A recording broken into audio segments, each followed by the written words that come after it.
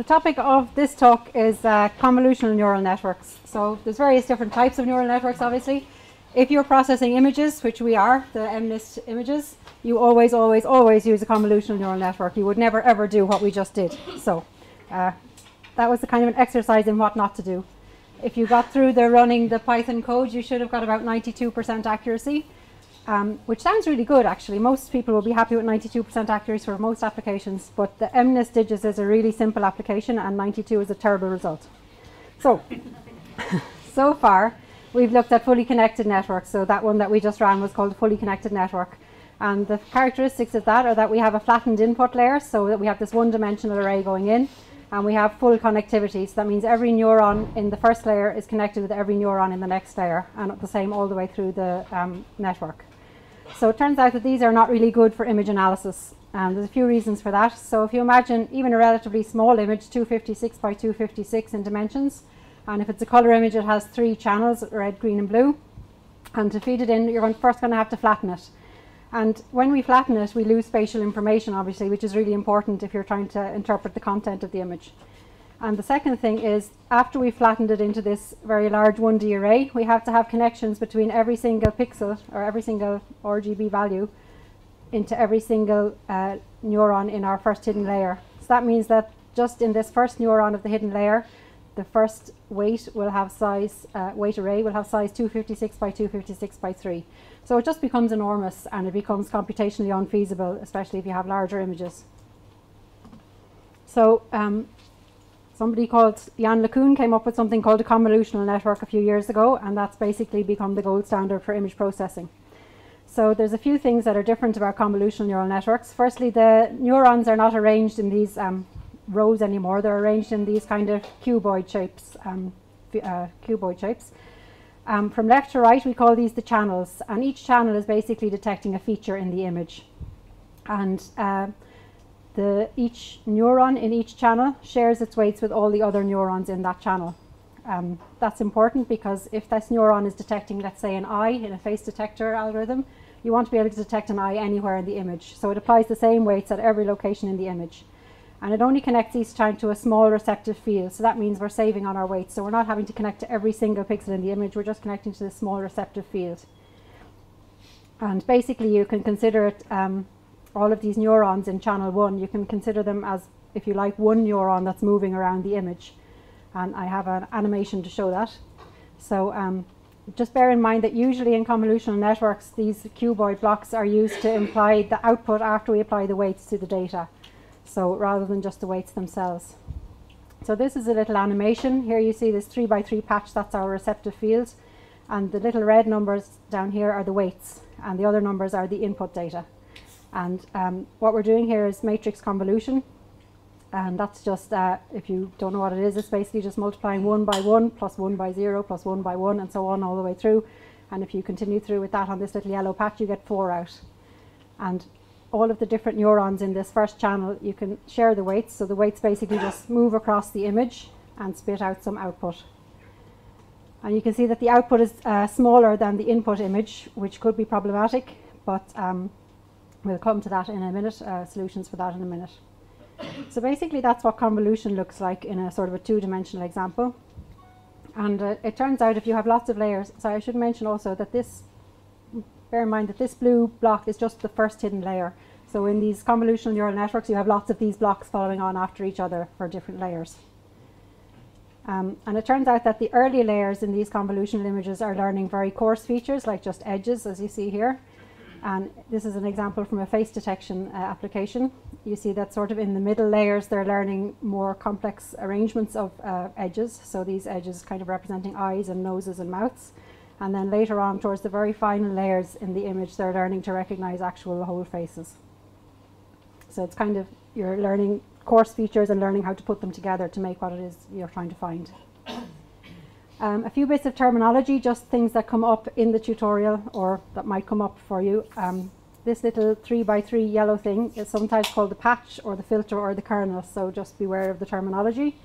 3 by 3, 5 by 5, 7 by 7, you see different sizes. 3 by 3 is pretty typical. You could do an even number, but it wouldn't be symmetrical, so people don't. The stride is used to say how many steps across you're going to go or how many steps down you're going to go. So in our example, we just move our yellow box 1 step across and 1 step down in each step. And that's pretty typical, but you can have other strides. Padding is important. So when you write TensorFlow code or code in other libraries, you use this term padding is valid. And if you use valid padding, it means that your input, which is shown in blue here, and your output are different sizes. So your output, as we said, will be smaller. If you use padding equals same, that means that you want your output from your convolution to be the same size as your input image. And all that the algorithm does for you there is it just pads the edges of your image with zeros. So depending on your filter size and your stride size, it just says how many zeros it needs to have. But in this case, just 1 layer of zeros, and then the output size turns out the same as the input size.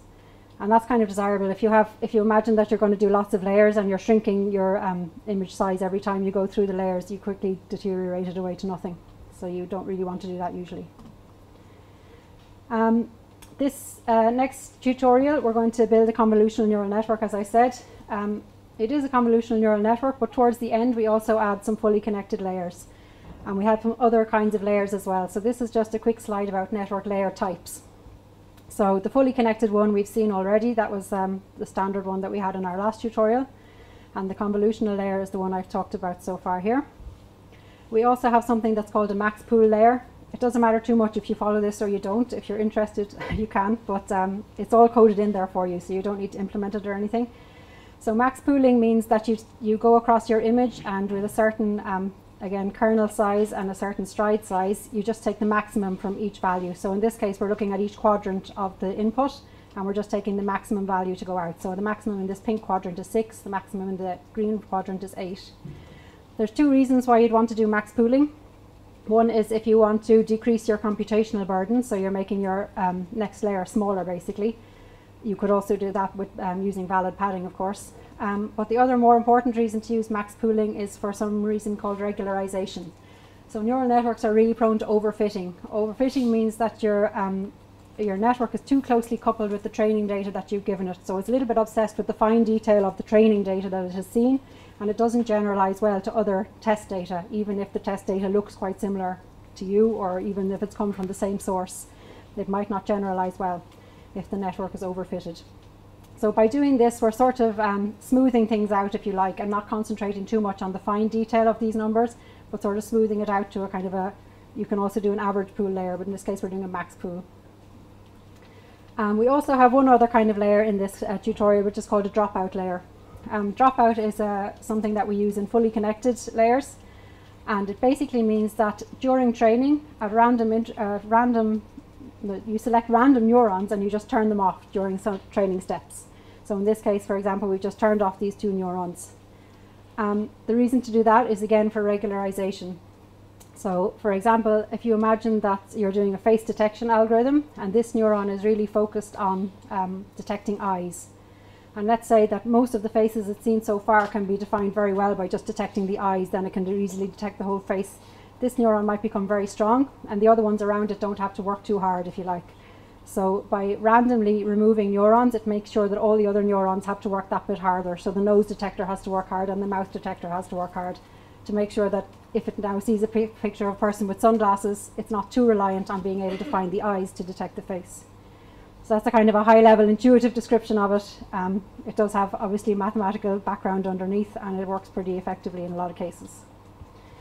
Okay, so to finish up, I've just drawn the architecture of the network that we are going to run next. So this is, again, we're feeding in the MNIST data, these handwritten digits. They're stored as a one-dimensional layer, so we're actually going to have to resize them to their 28 by 28 image size. And 28 by 28 by 1, because it's a grayscale image, it doesn't have color channels, so it's just a one is the 3rd dimension. And for our next layer, we have 32 channels. So 32 is one of the parameters that you just pick out of your head. You decide, I'm going to detect 32 features in my first hidden layer. And 5 by 5 is the filter size. So if you imagine this is the little patch that's moving around your input image, it's size 5 by 5. And how we write this in the code is something like convolution 2D. You tell it the patch size, you tell it that the input depth is 1 and that the output depth should be 32. And we follow this up with a max pool layer, and that's actually what causes the input size to go from 28 by 28 down to 14 by 14. Okay, and then we basically repeat the same thing again, except that this time we say we're going to have 64 channels in our next layer. And again, we follow that up with a max pool, which gets us down from 14 by 14 down to 7 by 7. Okay, so as we're going through this, we're basically kind of condensing the features of the image. And it turns out that if you've condensed the features of the image to a certain extent, then it does actually not too much harm to flatten it out, because at some point we do need to flatten this because our output has to be 10 by 1. So we do have to have a flattened array to work on at the end. So at this point we flatten the data. So we go from 7 by 7 by 64 into a one-dimensional array of 1024. We do a fully connected layer here, and we do a dropout layer here. And then finally we do one last fully connected layer where we define the output size is going to be 10 by 1. And we have to define the output to be 10 by 1 because we want to have 10 classes coming out at the end. And then of course we put on our softmax as well because we want to have probabilistic outputs. So that's basically the diagram. I don't think it's even drawn on the TensorFlow website of the tutorial, so it's handy to look back on maybe if you want to. And also at the end of this, I've just put some resources for deep learning for people who are interested in going back to this. The slides are all online. The links are in the GitHub tutorial. So there's some courses that are quite good. There's in the general, I mean, there's so many things, it's really difficult to pin down a few resources that are good here. There's absolutely masses of deep learning information on the web. For research information, Archive is really good. Everybody is putting deep learning research there, so it's all open. And there's cheat sheet for programming. And the last one is really good. I recommend you should all do that because it's just fun stuff where you play with other people's neural networks, and it's quite cool. You don't have to do anything with coding. Okay, so that's it. We go back to the tutorial. So hopefully some people got through the additional exercises. Okay, so yeah, if your SSH sessions are still open, mine died, but if your SSH sessions are still open, you can go straight in and start with the mnist deep Python file, which builds the network that we just looked at.